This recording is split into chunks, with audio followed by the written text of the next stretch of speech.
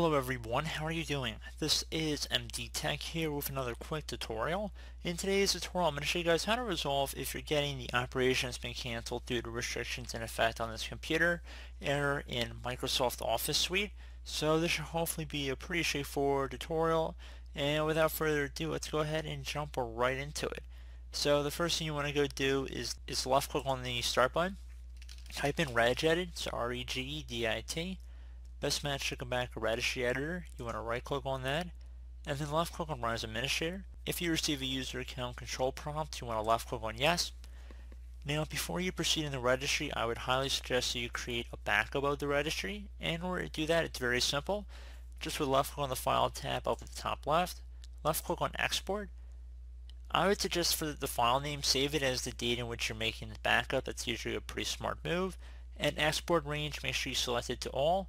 Save it to a convenient location you'll be able to easily access, and then left click on save.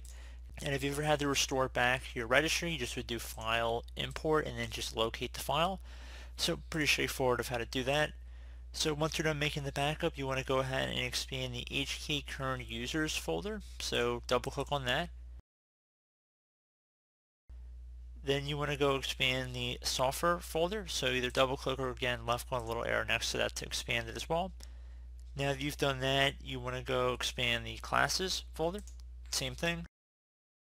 First thing you want to do is look for the HTML folder. So it should say .html. You can also just click on any random folder and type .html, and it should be able to direct you to it without having to search through this whole list.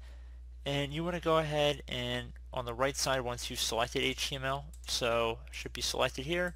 On the right side, there should be something that says default. You want to double click on it. For value data, you want to set it to HTML. So HTML file, all one word. So again, HTML FILE. So again, HTML file. Left click on OK.